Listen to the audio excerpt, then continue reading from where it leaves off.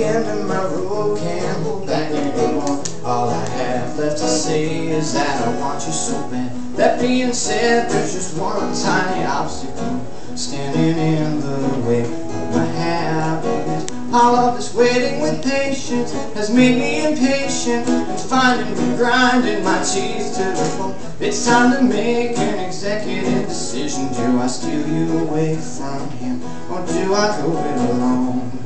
Yeah,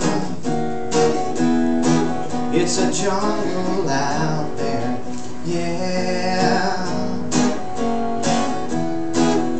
sensory overload. We push the boundaries of friendship, but there's such a kinship stronger than both of us could ever deny. The way we move, so simpatico together, I'm running the risk of it all going terribly right. Spoke with my trusted allies, I knew I could confide and use some other very necessary advice. They say you always go for what you can never have. What can I do? I guess it's true. All the good ones are, yeah,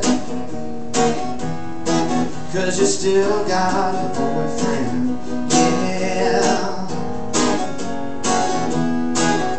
Sensory overload.